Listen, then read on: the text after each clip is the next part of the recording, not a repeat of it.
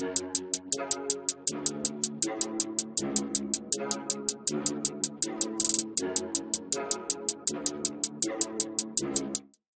I always say this with utmost sadness in my heart: the Western world has failed miserably in giving purpose to everything.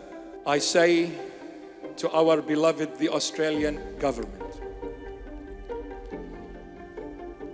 and our beloved Prime Minister, the Honourable Mr. Albanese, I believe in one thing,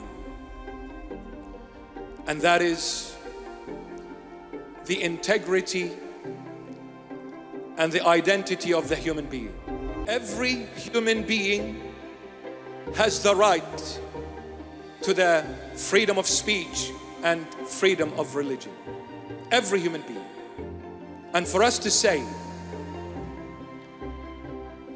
that free speech is dangerous, that free speech cannot be possible in a democratic country,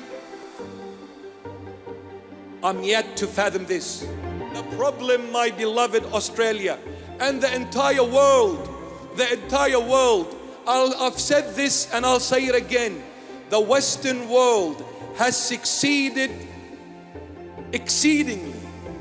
The Western world has succeeded exceedingly in giving value to everything.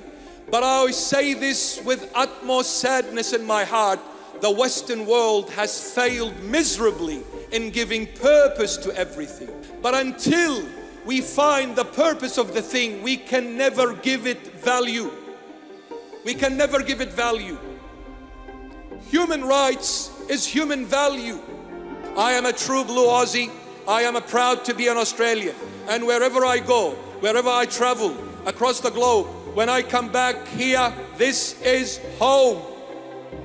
And I said it, I am very proud of these great Anzac warriors who gave their life up to the very human rights, to the very freedom of speech and freedom of religion. They died to keep and preserve the human identity and integrity.